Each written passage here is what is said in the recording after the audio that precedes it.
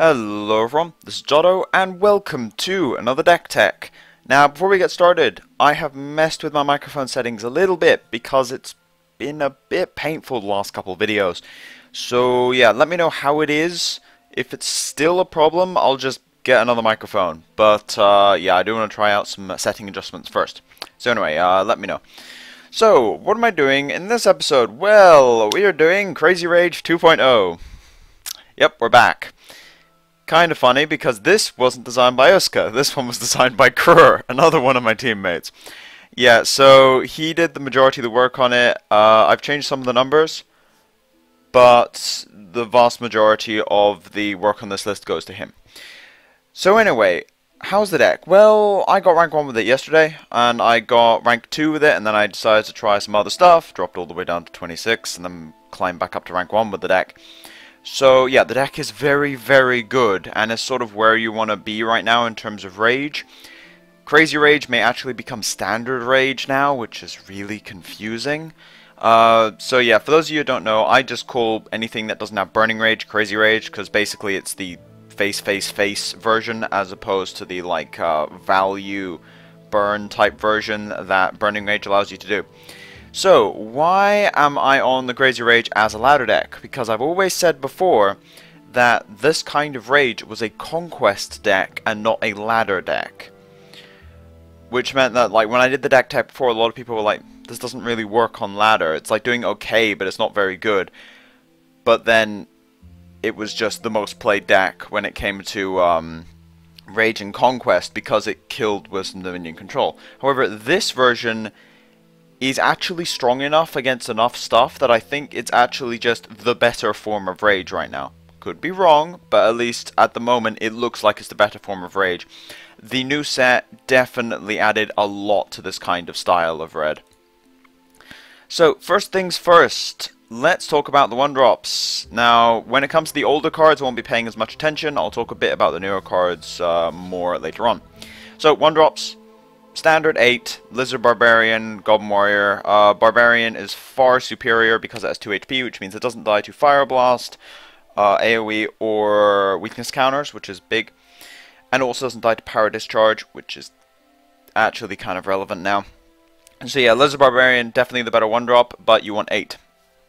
So yeah, you do want your 8 1-drops, but the Barbarian is better. Now, random comment about Goblin Warrior. Because of the way this deck is structured, Goblin Warrior is the only creature in the whole deck that dies to Mutant. It's actually kind of insane. It's the only 1 HP creature in the whole deck. Which means that Mutant openings actually do have some problems against this kind of Rage now. Now, why am I so focused on high HP stuff? That's due to Blood Frenzy, which we'll get to. But anyway, so Goblin Warrior, only 1 HP creature in the deck, but you need your 8 1-drops. They all deal 2 damage. Good start. Now, I'll talk about the hero later, because I think I need to talk about the rest of the deck first. Now, onto the 2-drops. Now, we still have our Fireworker, 3 Fireworker, I think the original list had 2 or something, I can't remember the exact numbers, but anyway. So, 3 Fireworker, not running Fia anymore. Fia was the worst of the 2-drops, in Crazy Rage at least. Like, it was good against red, and that's why you played it. It was very, very good in the Rage Mirror.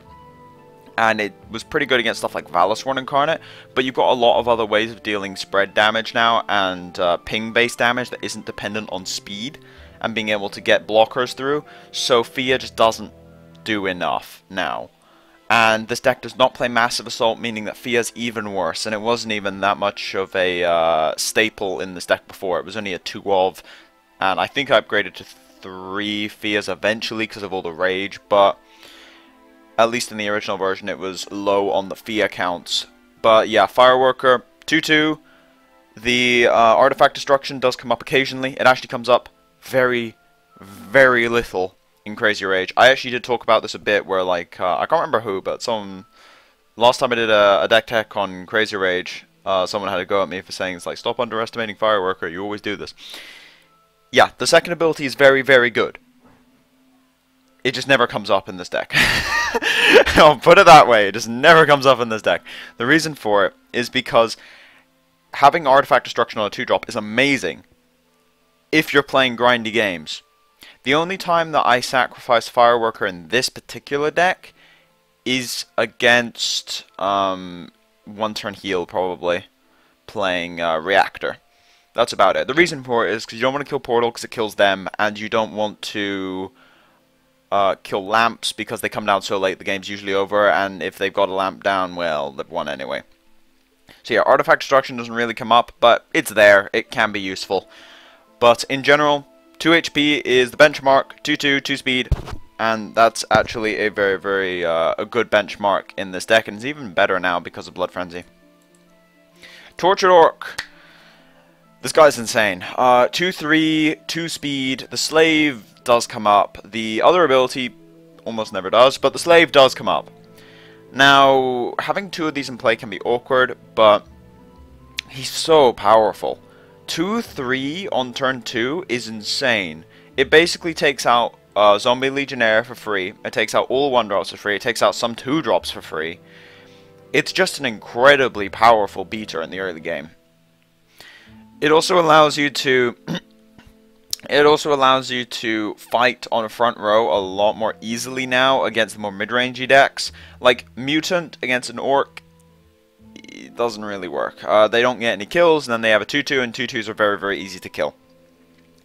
So yeah, the Tortured Orc is incredibly good in the early game, and that is why he's definitely a 4 of. The Slave is a bit of a drawback. It basically makes him legendary in some cases, but you really want this guy on turn 2. Lizard, Tortured Orc is just a ton of stats to have on turn 2. So yeah, the Slave does come up, but not that much. There's also some Swift in this deck, so even if they kill your other creatures, you can just play a Swift creature and get more and more damage in anyway, and the Slave usually doesn't come up unless you have 2 in play. So yeah, very powerful guy. Sort of just a vanilla creature, but he's a bit like the Red Elite Vanguard now, I'll put it that way.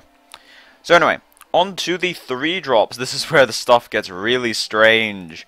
Raki Berserker. Yes, I'm actually playing this guy. 2/3, 1 speed, Swift. Whenever he gets damage for the first time, you put a Might Emblem on him, and he gets +1 speed if he has a Might Emblem on him.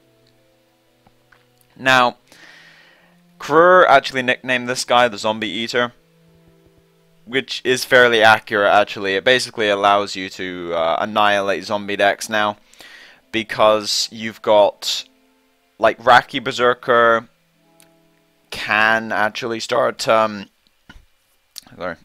throat's a bit strange today, but anyway, Raki Berserker can actually start contesting a lot of their big stuff, like Insatiable Ghoul, and also the new 3/3, is it Abhorrent Ghoul? I think so, yeah. Still getting used to the names, but yeah, I think it's Abhorrent Ghoul. Also just kills Legionnaire for free, and doesn't die to fumes.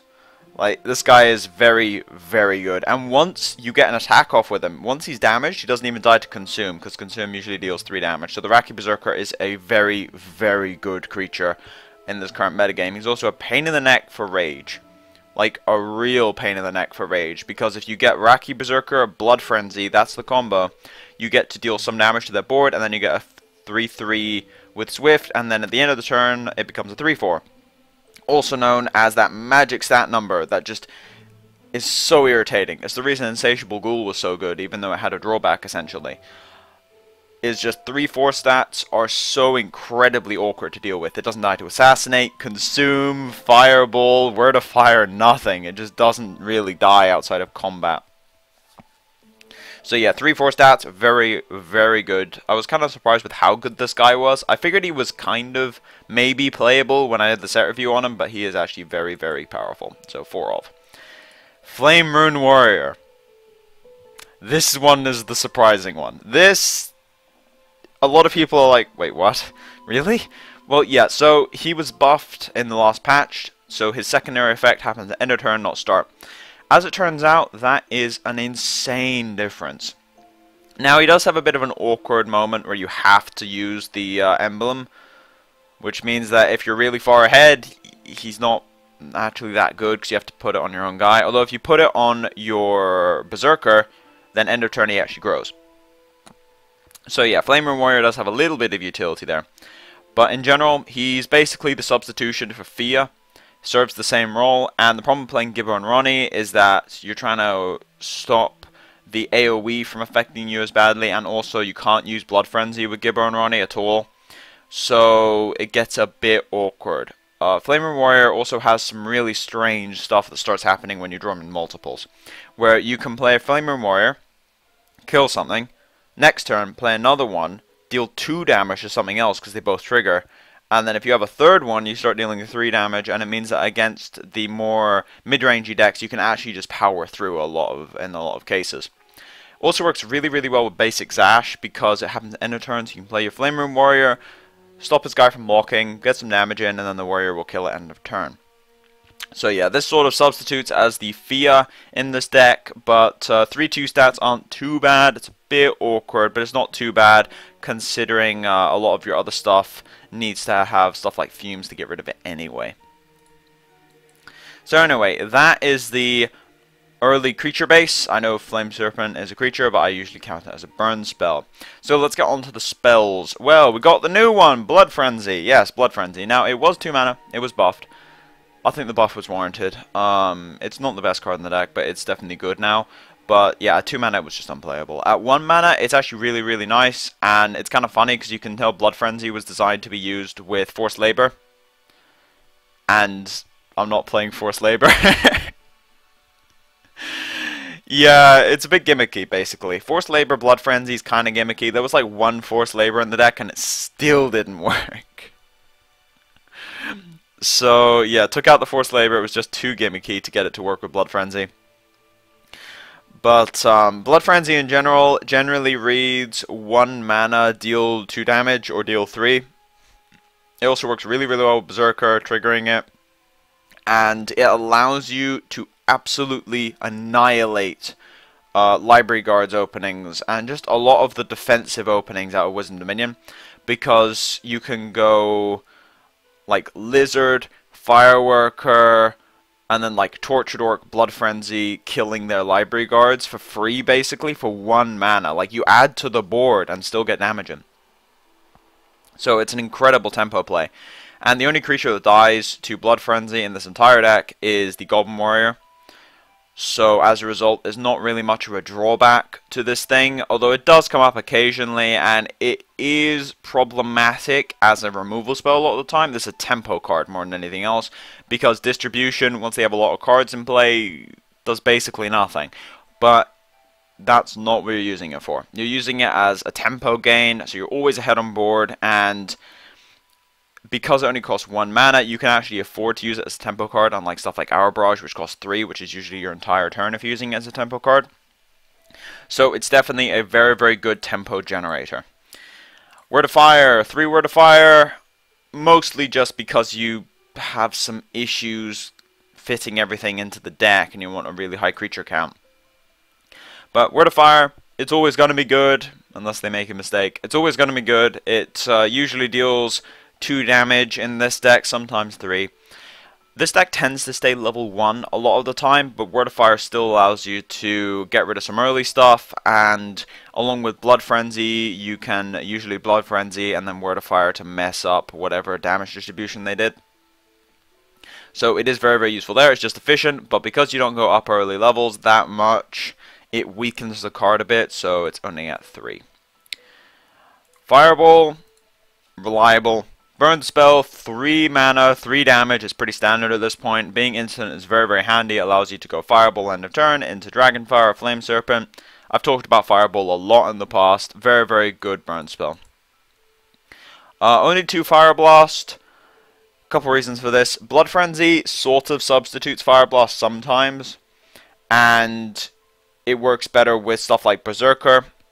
But the original deck had 4 Frenzy, 1 Fire Blast, and I switched it up a bit because Frenzy in multiples does basically nothing. And I also wanted 6 ways of directly killing 3 HP creatures, like Library Guards, so that you always have a way to kill them, regardless of your opening. So I went up to the double Fire Blast, and I've really been liking it. It also allows you to deal with soldiers, which can actually be a little bit of a problem in the early game. But if you draw a Fire Blast, you automatically win the game. It's actually kind of funny how that matchup works.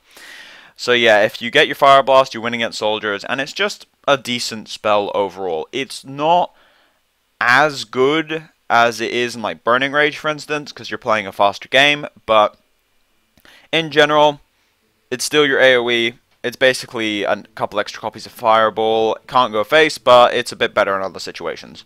So Fire Blast, the old reliable AoE. And now onto the Burn Suite. Now I'm running 3 Dragonfire, 4 Serpent. The reason I'm running 4 Serpent over 4 Dragonfire is actually quite simple. It works very, very well with basic Zash, being able to stop a blocker, and it means you can stay 2 levels for longer. That's basically why I'm doing it. Also, because you're trying to drive tempo, you often want to use Flame Serpent to deal like 3 damage to them, and also as a removal spell, just to keep your velocity up. So in general, it has a little bit more utility than Dragonfire, and is also easier to play. So that's why I am playing the 4 Flame Serpent. Although you do have to be a little bit intelligent when you use Flame Serpent sometimes. Like, you don't want to play it into like a Pacify or Fireball. Like, you can often trick people into using their Fireball, or just wait until they leave the shields down because they have to go all in to race, and then you just play your Flame Serpent and then you're good. Because remember, if they hold up Fireball, they can Fireball you and then they don't have it. But if they hold up Fireball and you go Flame Serpent, and you just play something else, and then they hold the Fireball because they're like, well, I can't let them get a Flame Serpent, and they hold it for 2 turns, they're actually behind 6 mana at that point, so they have to use it eventually or they're just going to die. So yeah, Flame Serpent definitely leads to some bluff-based matchups sometimes, but in general, if you play the card right, it's usually 5 damage, or sometimes it's better than that because you get to use it as a removal spell as well as face. Now, the Dragonfire, this, I don't think I've ever used it as a removal spell on this deck. I have used a lot of Dragonfires as removal spells before, never done it with this one. I have yet to use Dragonfire on a creature, and I've played maybe 40 games with this deck, so it just doesn't happen.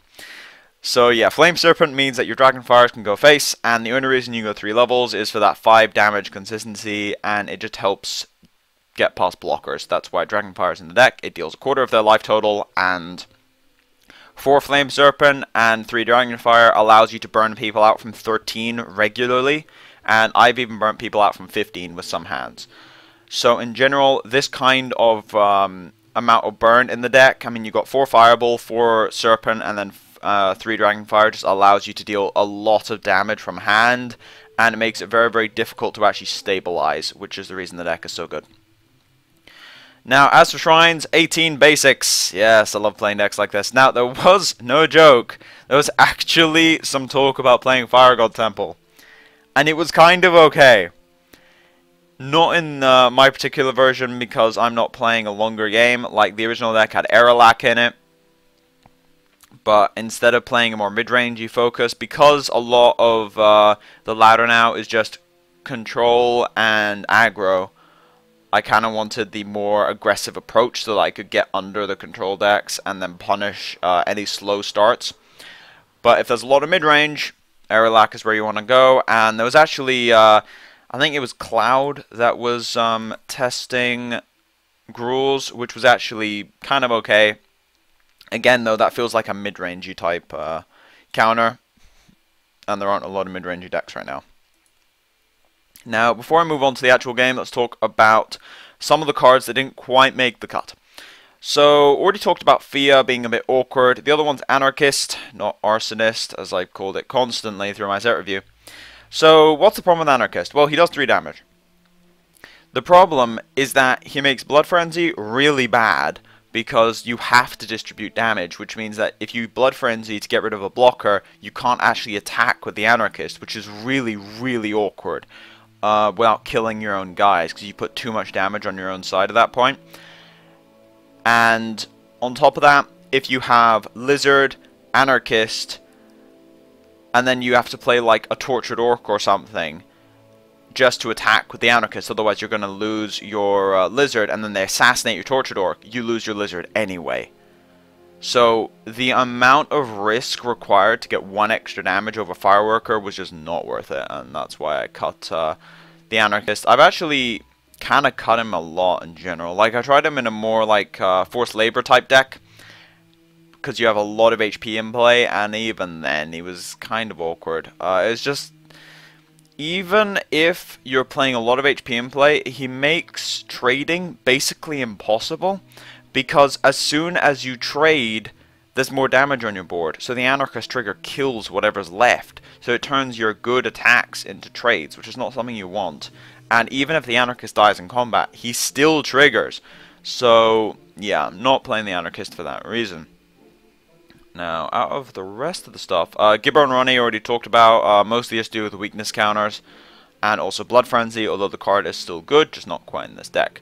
Kreur is quite nice, but he's not that quick. Like, Raki Berserker deals more damage, and in general is just a better aggro card than Kreur, who's more of a mid-rangey type card.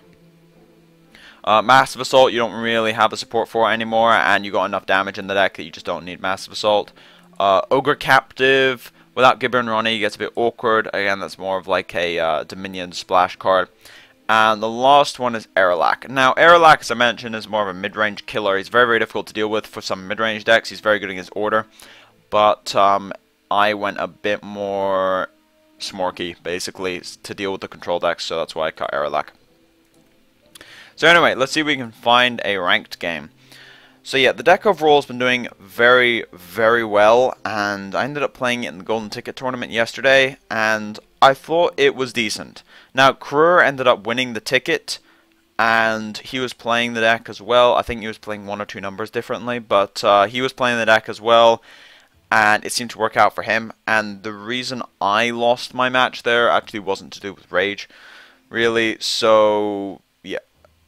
I think, yeah, the match I lost, it was banned. So, yeah, overall, I'm quite happy with the deck. It has performed very, very well on ladder and also in tournaments.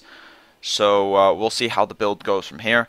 But in terms of a just all-round Rage deck, this is probably where you want to be. Difficult to tell, but this is probably where you want to be. It's also a bit of a trend for me to release a Rage deck tech after every single patch. I've kind of done this over and over and over again. Like, we had the Burning Rage change, and the first deck tech I did after that was Dragon Slammer. So yeah, I've just kind of done this a lot. Now, I've got double 1-drop, Blood Frenzy. I'm probably against Wisdom Dominion, hard to tell. I'll keep this because it's got 2 Lizard Barbarians. I don't have a turn 2 play, which is a little awkward, but in general this is good. This is now extremely good. Now, I think what I actually want to do here is just play the single Lizard Barbarian, and then next turn I can go for a Raki Berserker. And then I can go Lizard Barbarian and Blood Frenzy to deal with whatever he plays. Now, that was weak to Assassinate, but in general, I think it's the better play, and I just made a mistake there. Should have played the Raki Berserker. Yeah, that was a mistake. It's turn 2 and I'm just, yeah. That's so stupid. But anyway, I have to play around Mutant.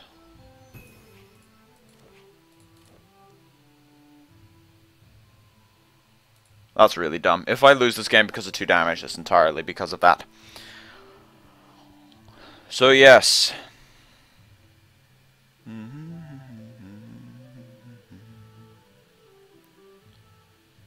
Alright, so if he plays Library Guards here, I can just kill it. I've got Blood Frenzy and Lizard plus Goblin, so that's an entire turn.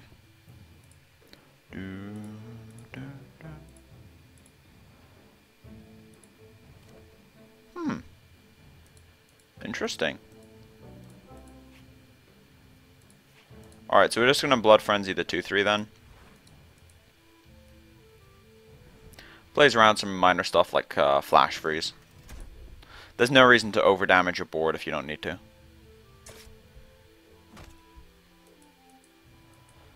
Now, there's some potential for Ramp Cataclysm, and also I don't really want to play into Mutant, so I won't.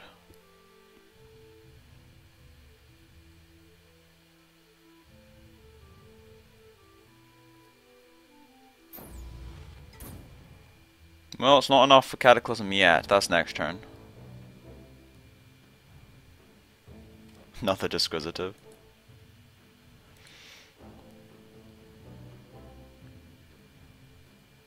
Alright, so draw again.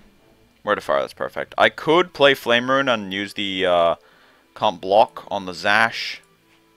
which just occurred to me I didn't really talk about the hero choice. But anyway, so basically the reason I'm playing Basic Zash over Burke, those are the two that come up. Burke allows you to deal with stuff like Library Guards and Jin a little bit more easily, but he does have a few problems with him. The main ones being he doesn't allow you to push damage with Flame Serpent, which can actually be a problem. Now, this is where I lose the game, because I didn't actually push 2 damage early. I mean, I said it at the beginning. I missed 2 damage, he should be at 4. So if I lose the game because I can't kill him and he's at like 1, then yeah, it's just entirely my fault and not the deck. So yes, if I lose this game and he goes down to 1 HP, note, it's not the deck's fault, it's mine. But anyway.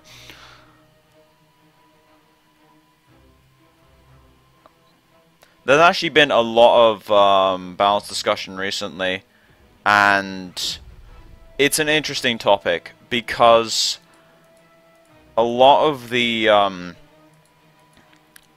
metagame has just been control and rush recently. Now I'm actually gonna go for a Dragonfire here. Yeah, I would have actually killed him.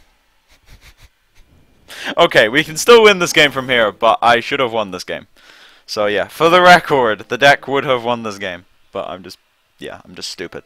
But anyway, so there's been a lot of discussion recently about the fact that it seems like the entire game right now is kind of boiled down to Rush and Cataclysm. And it's like, pick your poison. Do you want to die to Rush or Cataclysm? And there's like no middle ground. Which I think is a kind of valid right now. It's a bit of a valid complaint.